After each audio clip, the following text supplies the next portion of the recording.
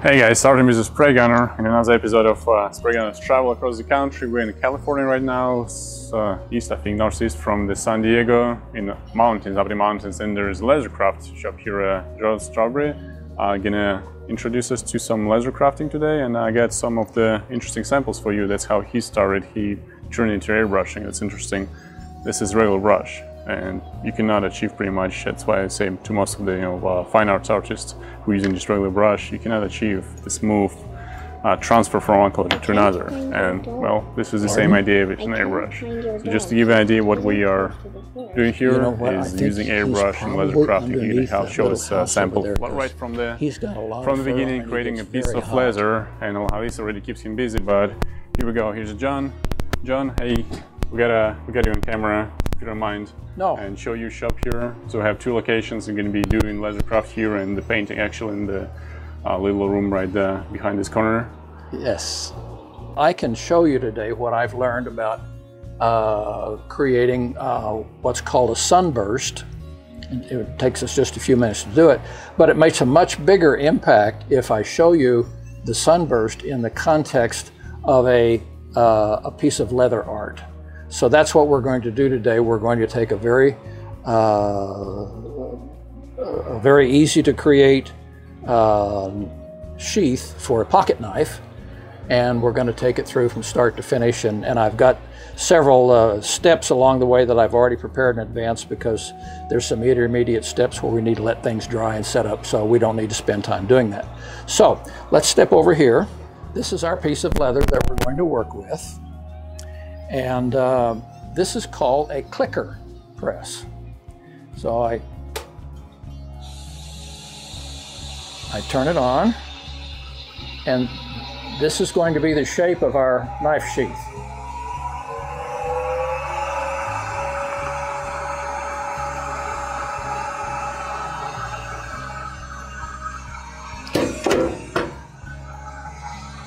There's one piece. Much easier than cutting it out by hand.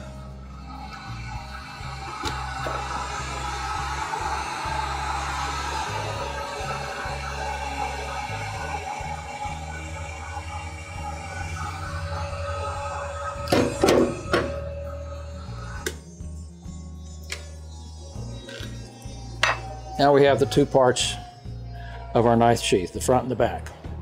Elisa was asking me questions about all of these tools that are on the table, and so now I'm about to show her and all of the rest of our audience what these tools are for. So one of the things we do in leather, we wet it because it's much easier to make an impression that lasts. Oh, I missed a paste, didn't I? I don't think it'll hurt us too much. So the first thing I'm going to do is create a stitching groove. Okay, so this is the outline of where we're going to stitch from later on, much later on actually. We're going to do our artwork inside this piece. This out here is where the belt loops and so forth will be. I'm going to stamp all the way around our pattern here, so I'm going to start, and then I'm going to suggest we turn the camera off while I finish, so people don't need to watch me go all the way around this. You can speed it up. Yeah, okay.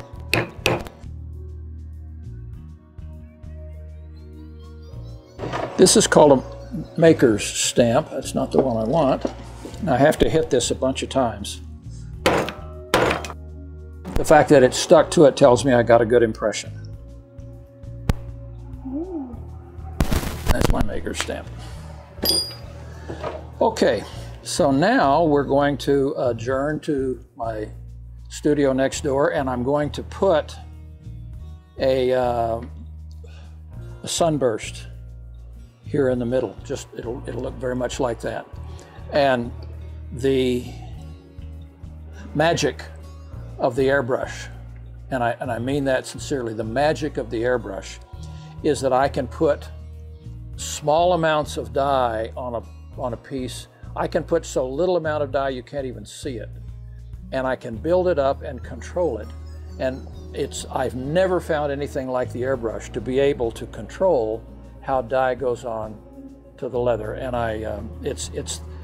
if I have a mission, it's to help leathercrafters understand that that they can dye the leather in much easier ways than they've been accustomed to. Before I forget, I'm going to.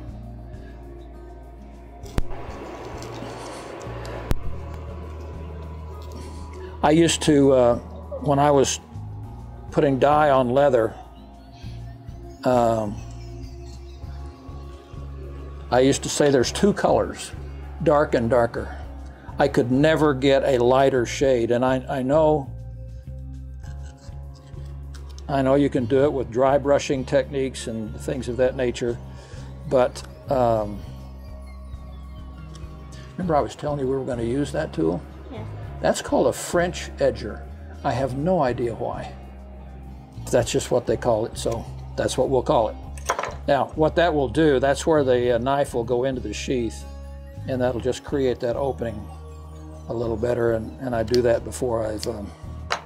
So, let's go next door. Putting color on leather is just one of the things we do. You've seen me already how I've taken several steps to get the project along at this level. If an airbrush is too difficult to get out and put away, you just don't do it. Yeah. And so the ease of cleanup has been very, very important to me. And I've used the Harder and Steenbeck line a lot. I like them a lot. In fact, it's sort of my go-to. But they're one of the easiest to clean. Pardon? They're one of the easiest to clean because they have the large nozzle piece. You can just easily disassemble it and put away.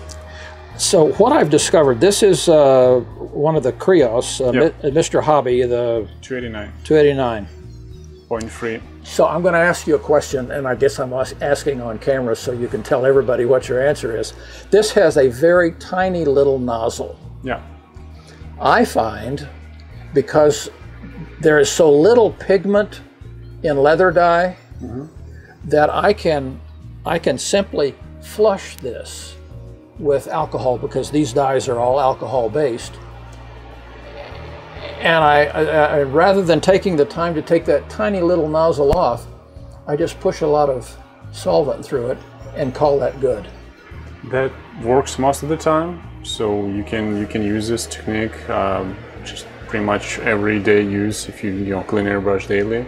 Sometimes, however, because it's still small areas can be building up the pigment, dry pigment. If you feel like airbrush is not what it used to be, you still have to take it apart and do the deep cleaning. But yeah, especially this small nozzle, we never recommend to take it apart after each use. So it's okay to just flash it with alcohol, and if you leave some alcohol inside as well, it's another way to preserve it. And what I find myself doing is I'll flush it out as good as I can, and then I'll pull the needle and wipe the needle down. And if the needle's coming out fairly clean as a result of flushing, it tells me there's not a lot of buildup. That's the right assumption, yes. But but I've really liked that, and anyway, I'm still in a discovery mode with airbrushing. So yeah, there's for me it's like two different approaches. There's German airbrush, like you mentioned, Harder and Steenbeck. They have their own kind of approach. They have the interchangeable parts. They have the large nozzle size, and the whole airbrush is kind of like exactly. If you did a different model from them, so you have like Ultra, which is really basic, and have Infinity. Most of the parts are going to be interchangeable. What is the largest nozzle that with Harder and Steenbeck? 0.6. 0.6. Yes. I probably need to acquire one of those. I've come across a time or two when it would have been helpful. Yeah, and Japanese airbrushes, like in the Krios, they have different approach. So they're more of because as I mentioned, 0.6 for Harder and Steenbeck, so you can go for 0.15, 0.2, 0.4, 0.6. You have 4 nozzles for one airbrush, which transfers it completely. For Japanese, you pretty much got airbrush for the job. So have a 0.3 here. That's it. That's your airbrush. You're not going to be able to change it, and that's why the nozzle size is so small. Right. Because they're not made for constantly changing those. And it seems like the 0.6 would be if you're trying to put dye over a larger area. That would be a reason to use the 0.6. Yeah, ISO 0.6 on your existing airbrush. Yeah. So we have the PS290, which has fan air cap. It's going to open the pattern, so it's not going to be round. It's going to be like this little spray gun. Oh, that's the It's a trigger type, yes. Yeah, well, I picked one of those up at the trade show. I have one in there. I haven't used it yet. So that's for wide areas as well. Okay. Sorry, folks. We had to have a technical discussion here. I'm actually putting dye on there, and I bet you can hardly see it. I'll build it up, and then it'll start to show. That's for the Leathercrafter. That right there is phenomenal. To be able to put so little dye on a project that you can hardly see it, it's almost magical. I got a little bit more on in the middle than I wanted to. So I think we're going to wind up putting 6 different dye colors on here. The next one after this is one, Phoebing's called this next one Spanish Brown. And the reason I like to use it is the next color is going to be red, and I like to get just a little bit of a transition. Oops, I didn't get the yellow out of there. That's why I did it off target. Come on. There we go.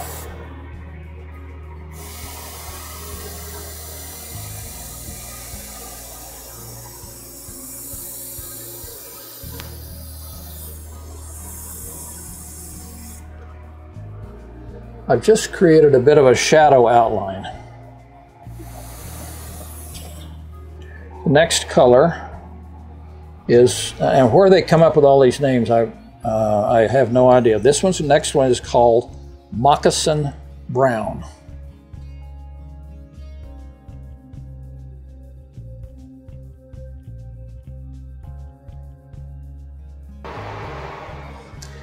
I think hopefully it comes through on camera, but you can start to see the shading effect that's going on. That last one took the harshness of the red away.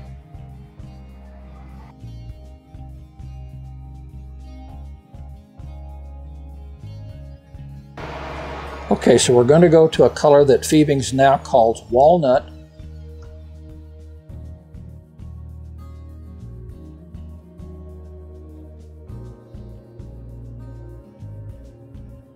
The next color is going to be Chocolate.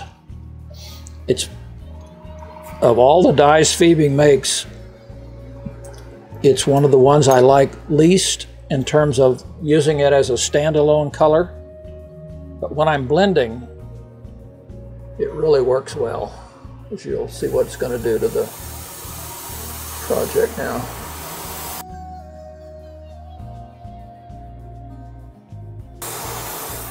And a fair question would, someone might ask, why didn't I just start with this?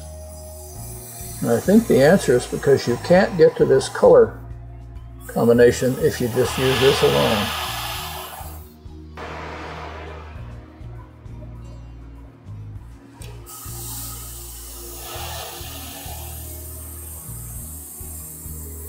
One of the things I've learned from watching other leather artists, airbrush artists, is to always keep the air on. One of the nice things about these dyes is they dry very quickly.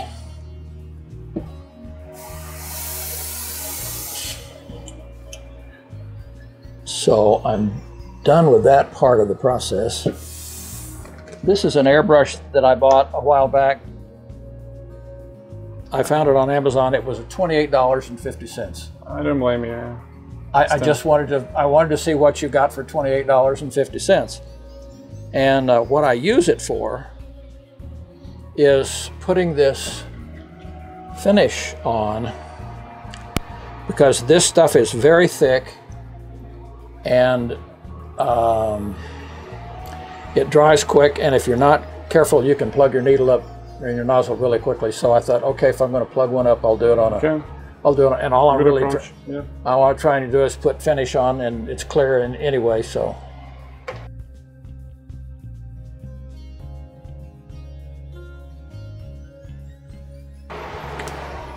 And just for folks in the camera, there's a respirator right behind John. So normally he uses respirator. Now just a demo for you.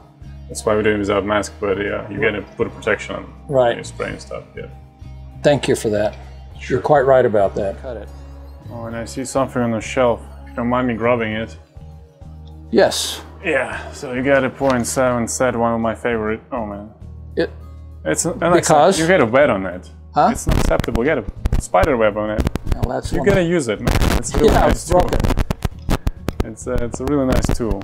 And yeah, it's .7 setup, what we discussed. You know, it's even bigger than you get with hard and stomach, and the fan air cap gives you up to 5-inch pattern, so you can quickly cover your saddle or whatever you're doing there. Something bigger. Yeah, it's a really good set.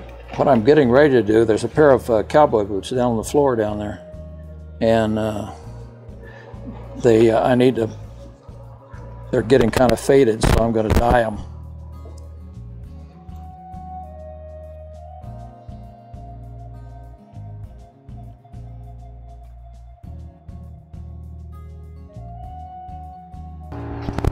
That's my gift to you as a thank you for everything you've done.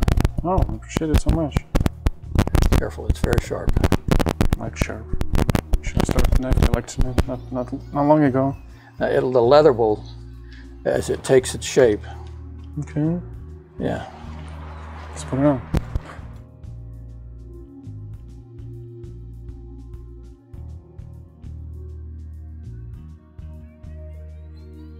Like I say, when you complete a project like that, it somehow underscores all of the artistry that goes into it. I'm gonna put my shirt on like this. Like, man, I appreciate it really much. Appreciate the business, appreciate your little gift here, and well, we're here to serve you. So, airbrushes, any needs, any questions, you know, we always help. The spray gunner here to help.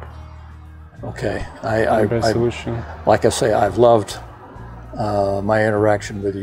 You've been wonderful to do business with, and thank you. You know, you didn't know me from a hole in the ground when we started, and so it's been a real pleasure. And I heard you've been really impressed with the cordless airbrush in the show. That's what you said. You said you ordered one already, right? The air hose one. Yeah. So yeah, because that's what you saw in the show, right? When you went with Jacob. That's the most popular product. You saw it, right? The what now? This product? Yes. You play with it, yeah. Yeah, that's when I use one just like that at the show.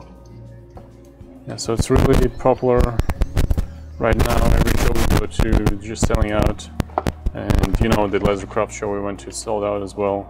But it's pretty much your little box with the airbrush, all ready to go on the battery power.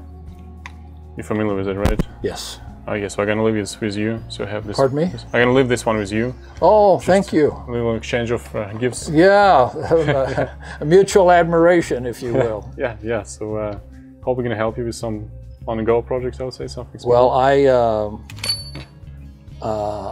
I will stay in touch. There's some other shows that are coming up, and yeah, we'll talk about it. You guys are not going to be watching us talking about it, but anyways, thanks for checking out this video. I hope it was helpful. You see how the airbrush can change your Leathercraft. Yeah. If you're thank you. Thank you again, and thank you for bringing Elisa. She made all the difference today. Yeah, come here, little princess. All right. Thank you. Bye. Bye.